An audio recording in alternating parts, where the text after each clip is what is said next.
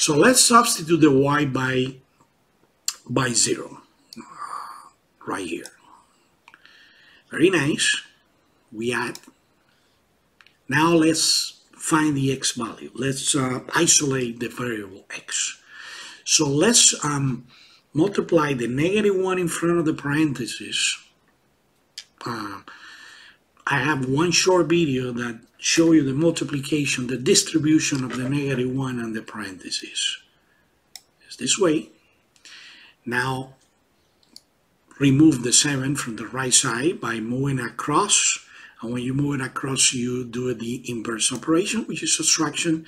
-7 minus 1 is -6. Right now we have -x equal -6, but you know this is not the final answer because we have to multiply or divide by -1.